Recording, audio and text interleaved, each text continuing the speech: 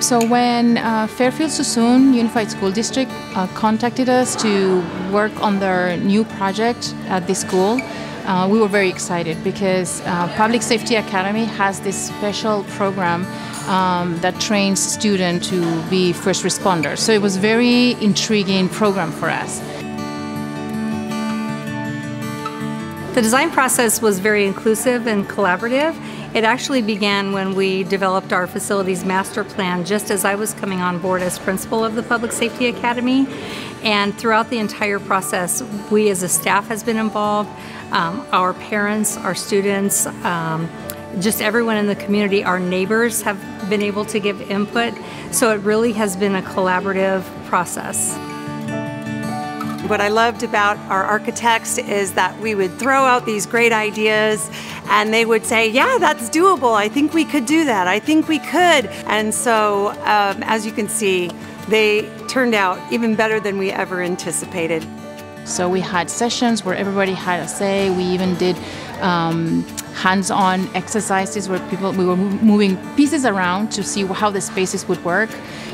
We explained to them the importance of natural light and how we wanted to orient the building so we could maximize that natural light without having to force everything with mechanical equipment. So one of the great things about the design was that we had virtual reality, and so we got to experience and see what the building was going to look like. But it did give us the ability to have conversations about color and furniture and where we might place things, because we did make a lot of changes based on what we saw in the virtual reality. I would say the things that impressed me the most was how open the buildings are. I think that's super nice. It flows nice, in my opinion.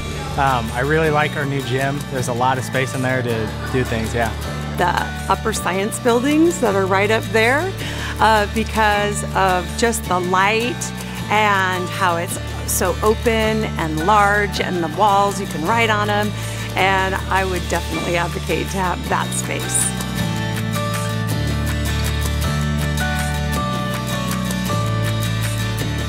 I think it's amazing to have the natural light in here, the very open space to come hang out with your friends. It's very relaxing.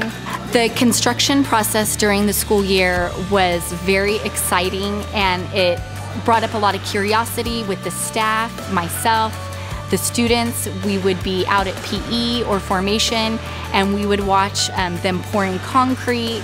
We would watch with the scissor lifts, and it was very fascinating to see all of the workers and the skill and talent that it took to build such a phenomenal building.